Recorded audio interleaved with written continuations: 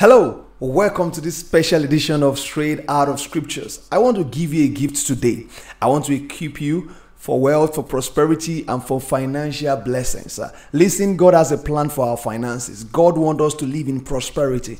God has spoken to you probably and He has told you how big you are going to be financially. And like Solomon, God gave you a word. But how did Solomon's blessing happen? How did he come into so much wealth? There is enough evidence in scriptures for us to be able to live according to the mind of God and to enter into what Solomon entered into. Bible gave us evidences, gave us clues, and if we look at these clues, we will understand what he did, and if we will do them by the spirit of wisdom, we'll also enter into what he entered into. So today, I want to break to you, I want to give you certain things, and today I'm speaking on breaking the Solomon's wealth code. Get a jotter, get a note. It's time for you to move to another level. If this is your first time on this YouTube channel, don't forget to subscribe. Generally, just engage with this channel, drop your comment, chat, talk to someone about this. This will transform your life literally. This will change your life. All right, so we're going to begin now by reading 1 Kings chapter 3 verses 4 to 13. And now, O Lord my God, you have made your servant king in place of David my father. Although I am but a little child, I do not know how to go out or come in. And your servant is in the midst of your people whom you have chosen, a great people, too many to be numbered or counted for multitude. Give your servant, therefore, an understanding mind to govern your people, that I may discern between good and evil. For who is able to govern this, your great people? It pleased the Lord that Solomon had asked this. And God said to him, Because you have asked this, and have not asked for yourself long life, or riches, or the life of your enemies, but have asked for yourself understanding to discern what is right, behold, I now do according to your word. Behold, I give you a wise and discerning mind, so that none like you has been before you, and none like you shall arise after you. I give you also what you have not asked, both riches and honor, so that no other king shall compare with you all your days. And if you will walk in my ways, keeping my statutes and my commandments, as your father David walked, then I will lengthen your days. And Solomon awoke, and behold, it was a dream. Then he came to Jerusalem, and stood before the ark of the covenant of the Lord, and offered up burnt offerings and peace offerings, and made a feast for all his servants. Starting place of wealth is not skills, nor is it only inheritance. The starting place for wealth is not skills or inheritance. Why? Because the starting place for true wealth is peace and wisdom. Listen, except there is peace in your heart, there won't be inspiration. You won't know what to do. You would be walking with pressure. God will not inspire you. You will not see opportunities. So the starting place is peace. And scripture says to us in John chapter 14 and verse 27, for every believer, Jesus said, my peace I give unto you, not as the word give I unto you. So God has given us peace. Scripture also speaking about wisdom. Wisdom is from God. Job was asking, is wisdom underneath the heart? Where is wisdom? Where is the place of wisdom? He said, I've searched under the earth, I've searched everywhere, I can't find it. And then he said, wisdom is with God. And therefore I love Proverbs chapter 9 verse 10, Psalm 111 verse 10. Scripture says, the fear of the Lord is the beginning of wisdom. Therefore wisdom comes from God. The wisdom for financial prosperity, the wisdom for wealth is from God. Until God gives you and open that door to you, you will not get it. Therefore, the starting place is two things which you must have. These are situational factors around you. These are things that must be in place if you will enter into financial wealth. And the first one is peace.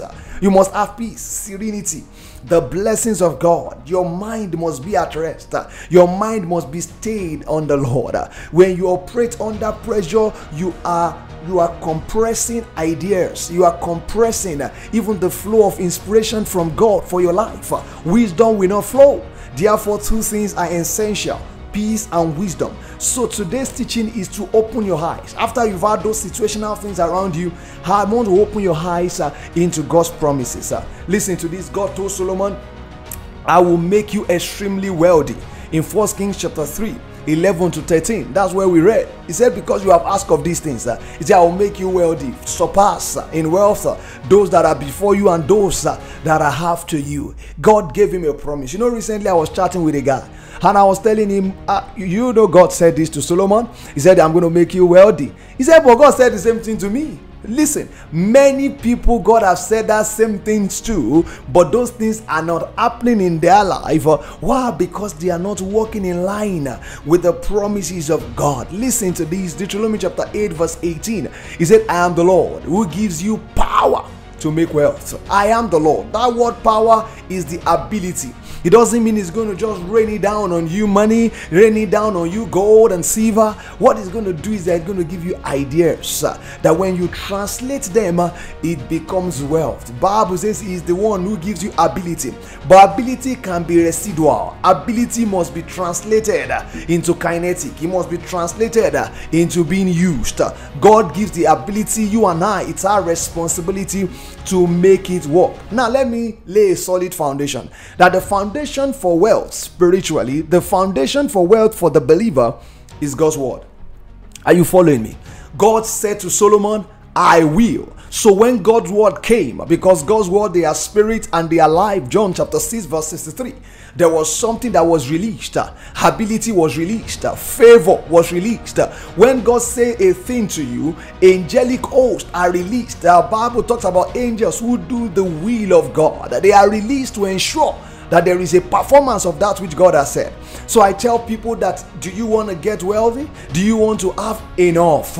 Do you want to live in enough? Do you want to enter into what David calls the wealthy place? If you want to enter into such places, there is a foundation you must have, is that you must have a revelational truth about your finances, and that is in God's word. God must speak to you. You must stay with God. Bible says Solomon sacrificed 1,000 cattle, bullocks, and after he did that, God came to him. There are certain things you will do that will spur God to action in your life, that will make God say a thing concerning you. And I'm here to tell somebody that when you do that, God says a word, the foundation is laid for your wealth. The foundation is laid even for your finances. So the starting place is God's word. Now let me say this to you, and this is where many of us get it wrong. We come from that place where the foundation is laid, and then we begin to say, you know what, God has said it and that settles it, and they begin to rest. They begin to sleep. Every word God gives, there will be a performance. But there are certain words God gives that before the performance happens, there need to be an alignment with your life. You must permit. There are certain things you must do. Number one, certain words of God will only come to pass when we align with the word. You align in spirit. You align in your actions. So if God says, listen, I'm going to make you wealthy, I'm going to make you rich, I will raise you up as a sign of sure in your family, in your household, in your lineage. Listen, that is a word from God, but you must align with that word, with your actions. There are actions that you will do that will nullify, that you will take, that will nullify what God has said. Nullify what God has said. Remember the story of Solomon. Solomon died, his son came into being. Before the son came, there was a promise to Jeroboam. Bible says God said a prophet to him and said, I'm going to give you a family. I'm going to raise a generation of priesthood, of kings through you. And Bible says when he became king over 11 tribes of Israel, when he became over 10 tribes, I beg your pardon, he became king. Bible says he turned from the Lord and he repented. God changed his mind, and God did not do what God has said. Because why? Because Jeroboam did not align in action with what God has said. Listen, there are certain actions that nullify God's promises. Number two, you can't by your actions and inactions validate or invalidate the word of God. Are you following? By your actions, you can't invalidate it. You can't say God has said, I'm going to bless you, I'm going to make you exceedingly rich, I'm going to make you exceedingly great, and then you begin to sleep and do nothing. Listen, you are by that action invalidating what God has said. Number three, for there to be a performance, there must be cooperation with divinity. You must cooperate with God. Oh, when God says a thing, you must follow through on it. When God gives an idea, you must follow through on it. That's cooperation. When God tells you do a thing, you must do it. That's cooperation. Cooperation is not just passive, it is active. It is not just a passive thing. I say, I'm submitted to God passively. No, there is an action. There is an active thing to do when you follow God. Many people say God said it and that settles it. I believe it and that settles it. Listen, if you do nothing and you do not align and cooperate with God, nothing is going to happen about what God has said. Can I say that to you again? Absolutely nothing. You can't say because I've said it, God has said it's going to happen. No, it needs your cooperation. Oh, unto men will I call, my voice will be unto the sons of men. God needs our cooperation. God needs us to come upon the scene so that things will happen in our lives. If you say everything is dependent on God, for instance, a man get married and say God has said that we are going to have children, and it does not come together with his wife in copulation, nothing is going to happen. Nothing. Absolutely nothing. His name is not Joseph, neither is his wife Mary. And the miracle child has been given back to. So Jesus has come. No other expectation. You have to do something. You have to do something. Nothing happened. If God says he will anoint you, then you must pay the price. You must pray. You must read the word of God. You must sacrifice. You must do certain things. If God says he will heal you, then there are certain things you must also do. God says, I'm going to heal you for diabetes. You are healed from diabetes. And then because God has said it, you now go and go buy bottles of soft drinks. And then you begin to take soft drinks. You just begin to take them. Listen, that's foolishness. That's foolishness. By your actions, you are already invalidating the word of God. God's word will come to pass. Listen to this. Your part is to pray. Your part is to believe. Your part is to align. Your part is to walk. Because God's word has guaranteed something on your life. Now let me go back to Solomon now. I just gave you a general principle. Now let me go back to Solomon now. Immediately God gave Solomon that word and said, I'm going to make you wealthy. Something happened to Solomon. A favor came upon his skills. A favor came upon his head. A favor came upon his ability.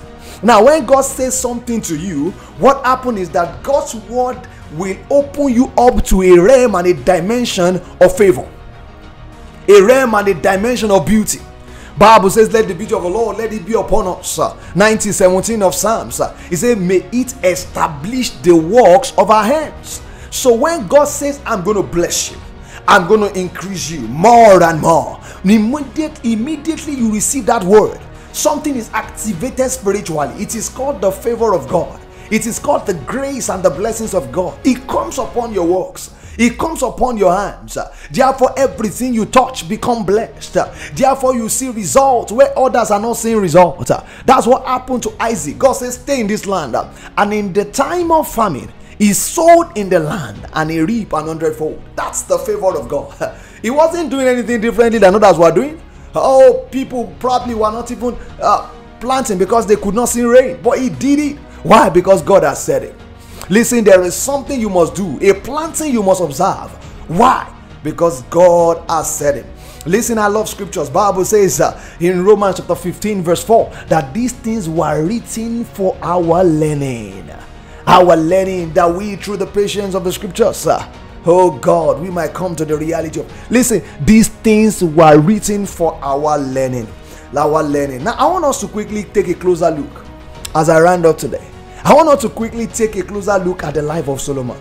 Today, my work is cut off. I want to see, because the scriptures were written for our learning. The things about the lives of Solomon were written for our learning. The things, how he came into the dimension of the wealth he came into, were written for our learning. It wasn't just that God said it. There were certain things that Solomon did. There were certain things that made the blessings come. Listen, when you get to the end of Solomon's life and you saw the beginning, you say, oh, God said it. And you got to the end and you say, oh, he's become a wealthy person. What happened in between? What happened in between? What were the daily commitments of Solomon? How did his money increase? In stocks? How did it increase in leap and in pounds? How? I'm going to share that with you. And that's why I call it breaking the Solomon wealth code. We want to break that code. I want to show you practical things, practical ventures Solomon was involved in that got him into the reality of the fullness of God's promises and God's word. Because God has said it, there are practical realities, practical things you will do, practical ventures you will be involved in that will ensure that those things come to pass in your life. Break it. The Solomon's wealth code. How did he get into so much wealth? I want to begin to share that with you because I saw that in scriptures. And that's clear. Number one, and maybe you can call it talking about the source of Solomon's wealth, talking about how the wealth came into being. What was he doing?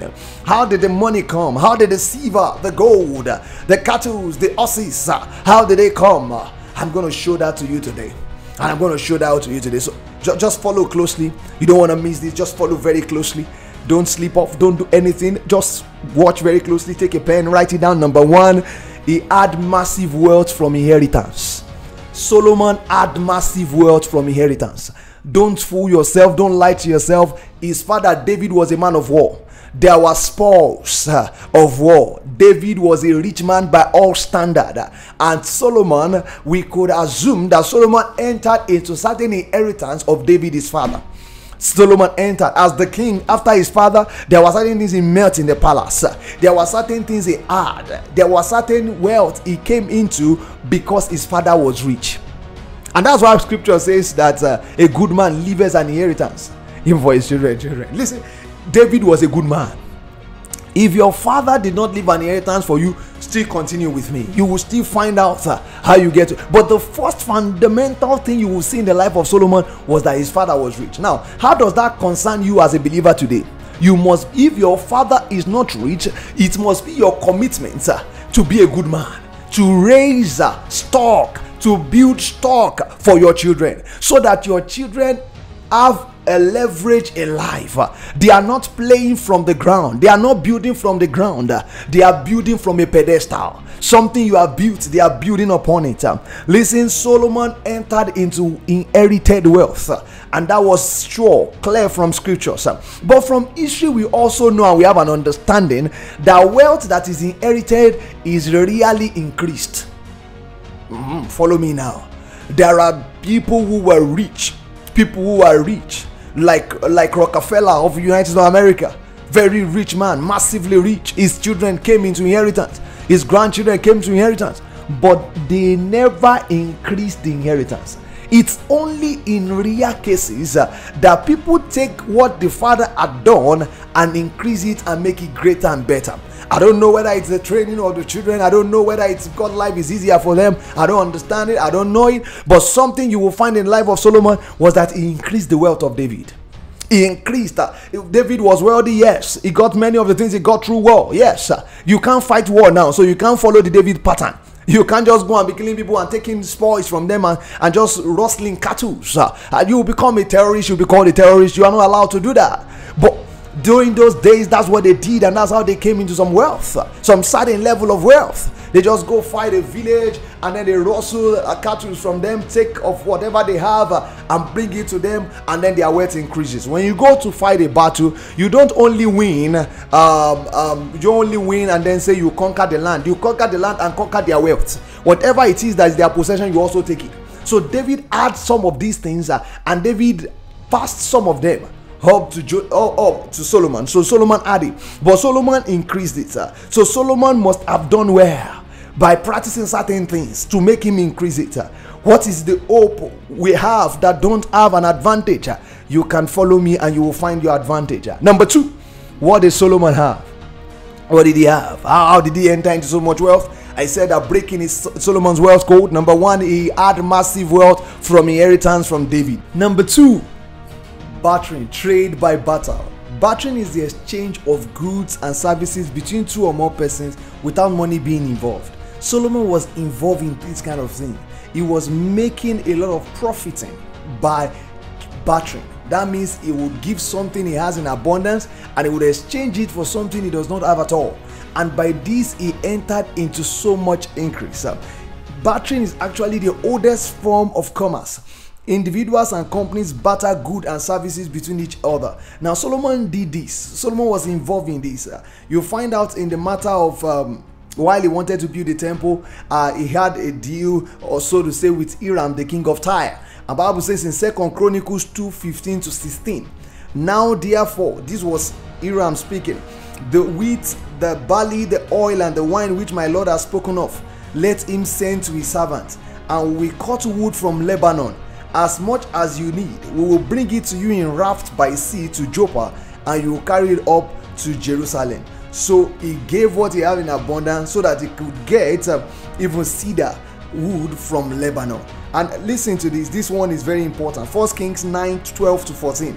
Then Hiram went from Tyre to see the cities which Solomon had given him. So apart from Solomon exchanging wine, wheat, he also gave land to Hiram, the king of Tyre. Now see what he got back. Bible says, then Hiram went from Tyre to see the cities which Solomon had given him, but they did not please him.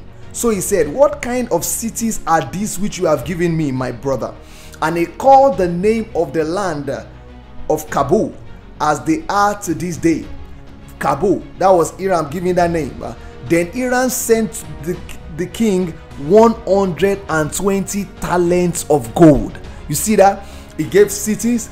He was sent 120 talents of gold. The man that even gave the city said this land is useless. It's of no use. So there are things that you are not finding very useful in your own life, things you have in abundance that you can use to exchange for something else. You think Solomon taught us how to use what we have to get what we want. That is the principle behind bartering. What do you have? I'm asking you, believer, what do you have? Skills, properties, time, character. You can volunteer your skill in order to get experience on your CV. Many companies will not take you today. I have a friend who just traveled out of this country, and he was saying that, and I was saying, how are they going to take you? You don't have experience. They say, I've been volunteering for a company for months.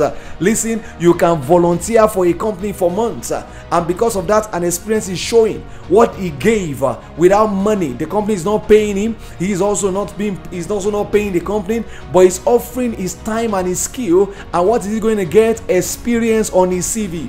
So believers, you can do this. Do you have something you can sell? If you can find a buyer for it, fine. If you cannot, exchange it. Maybe you had a farm, you inherited a farm from your father. You can take that farm and give it to somebody and say, you know what, go there and be farming. Whatever product you have, I'll get 40% from it. I'll get 50% from it. Instead of allowing that land to just waste away in the village, you can do this about it. This is the principle behind bartering. And you can see that Solomon entered into serious wealth. Why? Because he was using this principle. Everything is not an exchange of money.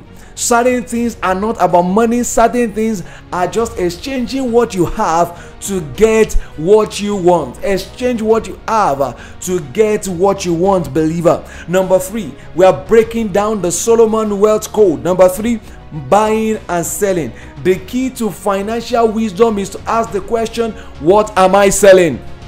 What am I selling? You will not believe it, but in scriptures, Solomon was involved in buying and selling. He was the king, yes, he was the king, yes, but he was involved in buying and selling. I found that in scriptures.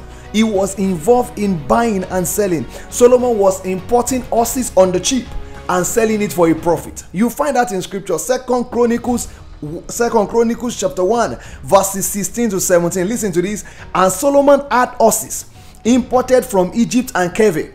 The king's merchants bought them in Keve at the current price. They also acquired and imported from Egypt a chariot for 600 shekels of silver and a horse for 150.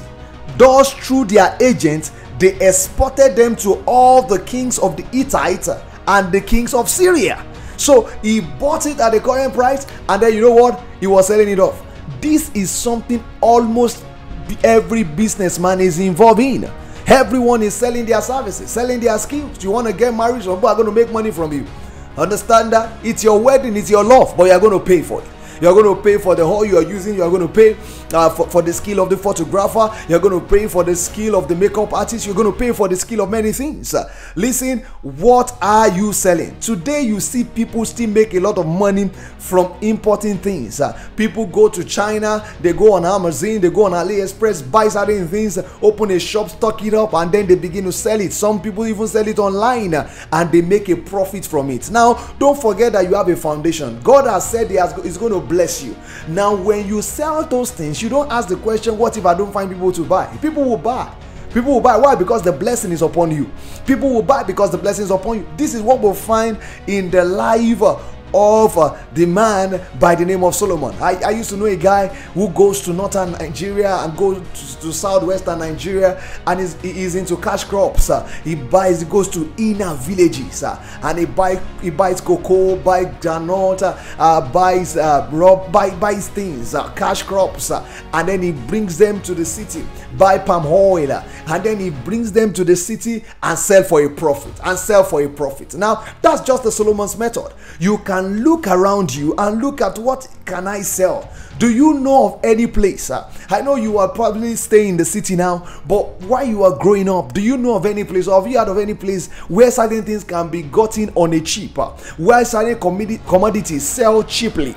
You can go and take an advantage of that. Go to places where they sell those things, buy them, bring them to the city where it is going to be more expensive, or even send them to places where it's more expensive, and there is a ready market for them, and then you make your profit. What is going on here? You are increasing in wealth by following the principles that Solomon followed, and he got him into serious wealth. This is the first way to profit. Find something you can sell. The blessing of the Lord works better when there is a product you are selling. When there is a product you are selling, the blessing works better. The blessing works even on the product. And I like number 4. We are breaking Solomon's wealth code. Number 4, his skill set was an advantage. Oh, you need to understand this. His skill set was an advantage. Your spiritual or acquired gift can be your gold pot. That's what I learned from Solomon. Your spiritual gift, your acquired gift can be your gold pot. Bible says God gave Solomon wisdom. Don't forget that the Bible also spoke of a man who had wisdom, but he was poor. Bible says he was not respected in his village. Why? Because he was poor. Although he had wisdom, he was not using his gold pots very well. Many people have skills. Many people have gone ahead to acquire skills upon skills.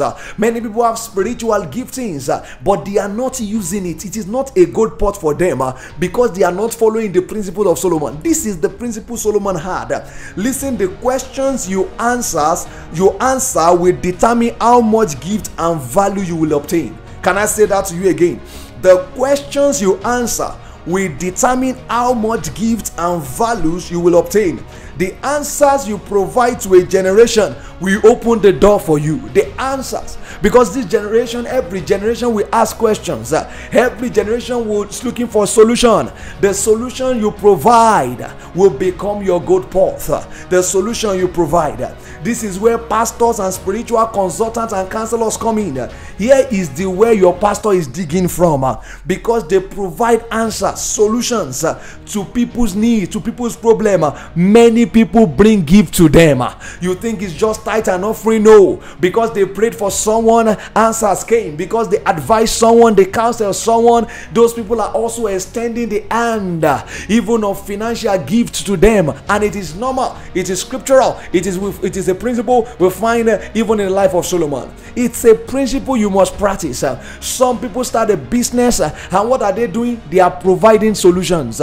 Someone needs to barb his hair. There is a barber shop down the road. What you are doing is that you are providing answers. The answer you provide to a generation will also tell you the kind of value that the generation will pay you back with.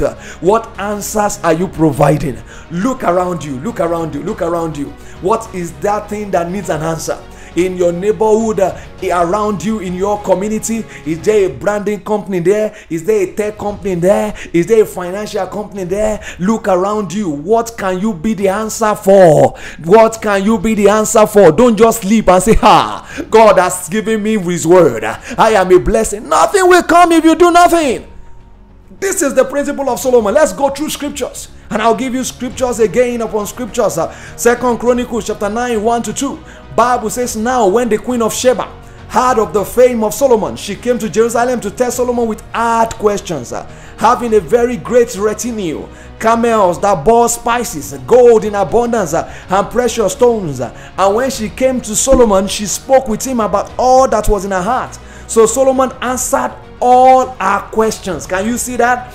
There was nothing so difficult for Solomon that he could not explain to her. This woman had been journeying in life with questions, but she found answers in Solomon. And what did she do? Bible says in 9 to 10, 2 Chronicles chapter 9, blessed be the Lord your God, who delighted in you, setting you on his throne to be king for the Lord your God, because your God has loved you to establish them forever.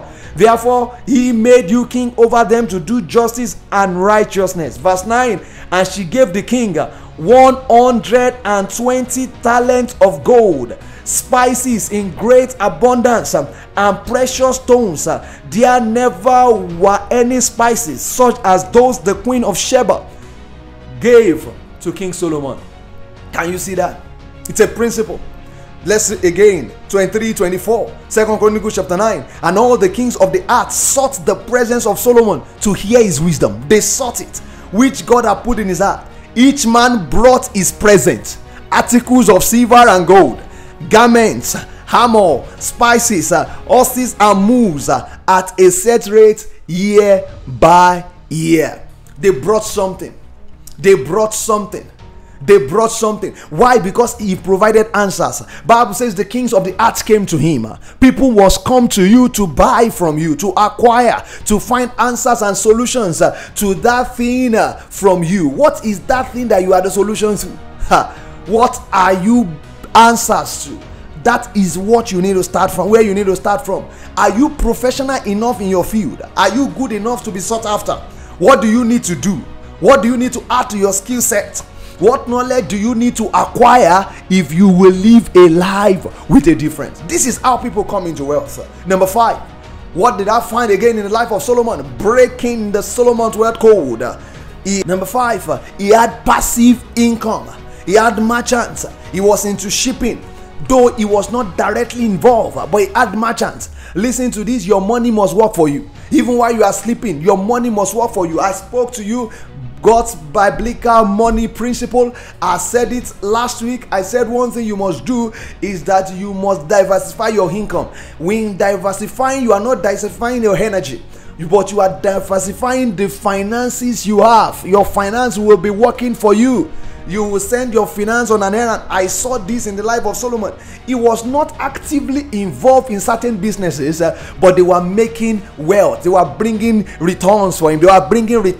And at this, he was accumulating wealth. He was not directly involved. Solomon had people who did business for him. You should have a way through which your money can be working for you even while you are sleeping. That's the idea of buying stocks. That's the idea of buying stocks outside of Nigeria. While you are sleeping in Nigeria, America is awake, and that company is making money, and the money is coming to you. That's what happens when you buy stock, when you buy properties. You are not going there actively to look at the land you bought. It's just there, but it's accruing. Money is increasing. The investment is increasing. This is how to enter into real wealth. Don't just stay on one pot.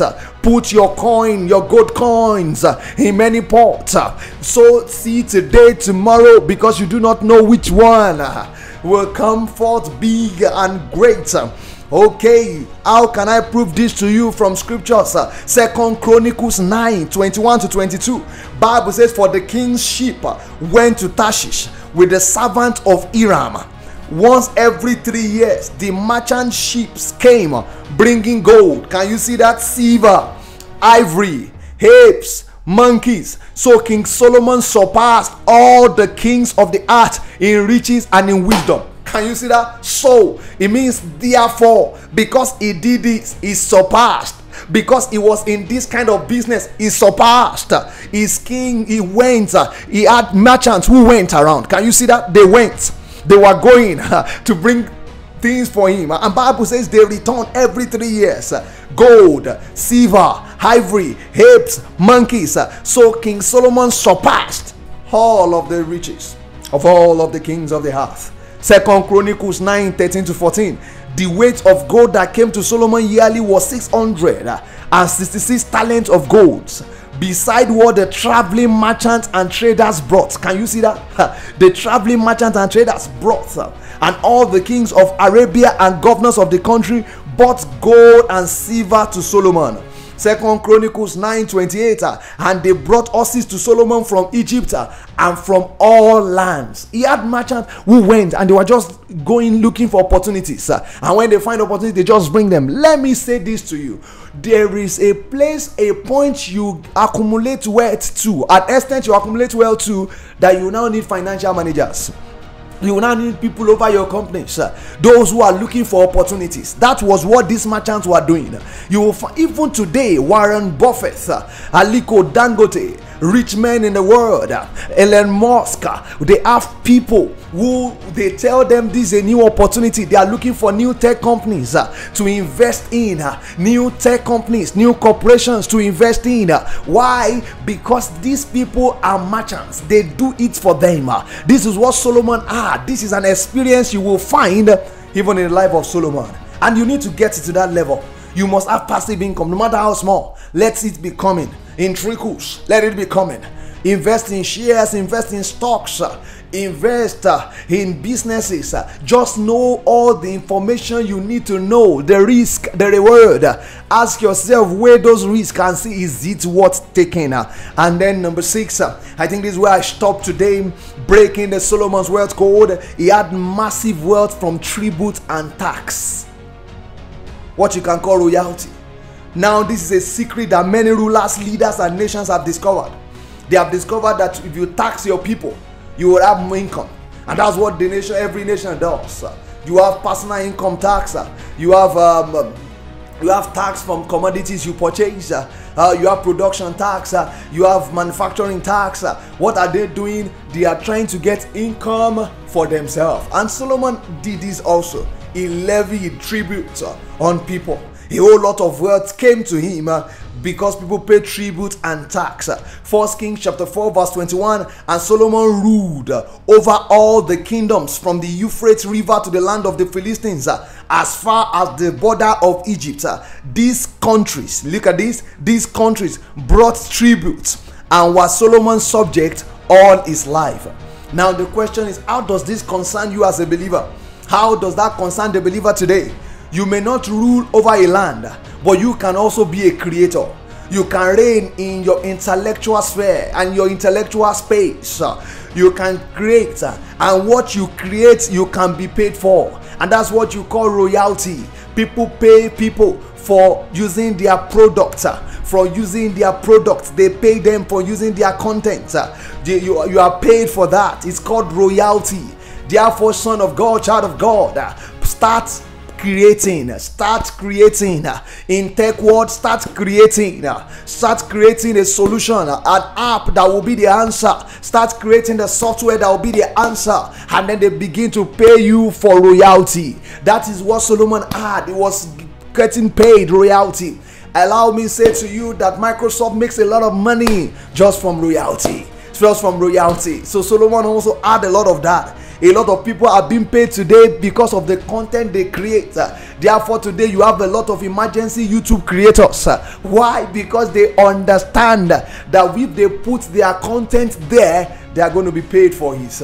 I know that even the EU now is looking at how Facebook can be paying for the content on their platform.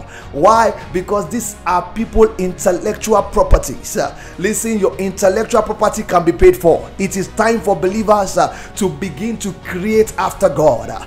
God said he made man in his own image, after his own likeness, and our God is a creative God. Solomon add that he was creative.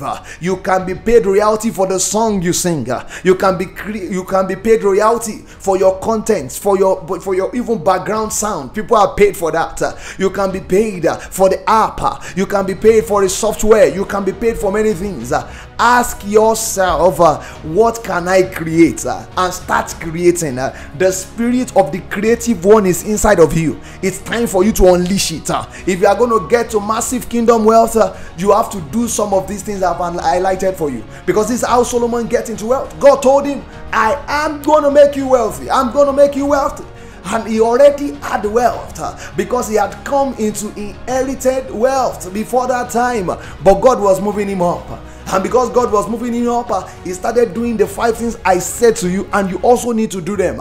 You need to do them at the level where you can't. You might not be able to play at the big level right now that Solomon was playing, but you must take advantage of that. Everybody can sell something. Everybody can be in business of services. Everybody can do something about this life. I know that God has a plan for your life. And if I find anything again in the life of Solomon, it was that he had koinonia with God. There was a communion with God. And you will discover that immediately that communion got cut off, things started happening in his life also. Listen to this, child of God. If God gives a thing, if God is the source of a thing, it will also take God to maintain it. Child of God, if God gives you wealth, it will also take his presence even to maintain that wealth. If God gives you a power to make wealth, an idea, it will also take God to sustain and to breathe his life upon that idea, so that the idea will go from glory to glory, from levels to level, and from height to height.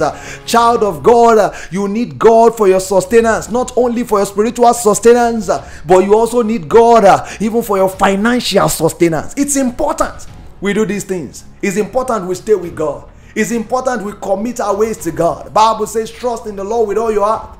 Lean not in your own understanding. No, not some. Not only your spiritual life. Oh, Proverbs 3, 5 and 6. It says, but in all your ways acknowledge him. And Bible says he will straighten your path. There is a straightening of path in God. There is a straightening of path in God. There is a way that is right in God for our finances. And it is time for us to begin to move in that level. That's my gift for you. Don't just listen to these words. I want you to listen again and again and again. Because something is dropping in you. An idea is dropping in you that's going to move you to the next level. It's time to begin also to break codes that are in your life limiting you. When you put in that code, the code of God, things begin to happen on a very graceful level. I want you to tell a friend about this video. Share with somebody. Let them know God's idea for their life is wealth. But God said it is not the end of it. There are certain things you must do. You must align with God. You must stay in God's presence. You must do the right thing. You must buy, you must sell. You must stay in God's presence. You must barter. You must do what is right. You can import, you can export. There are opportunities, and we'll find examples in scriptures. And if we will do them, the Bible says these things were written for our learning. Let's learn and let's practice them. Because we know that if the result was that for Solomon, that will also be the result in our own life too. Thank you so much. The Lord bless you.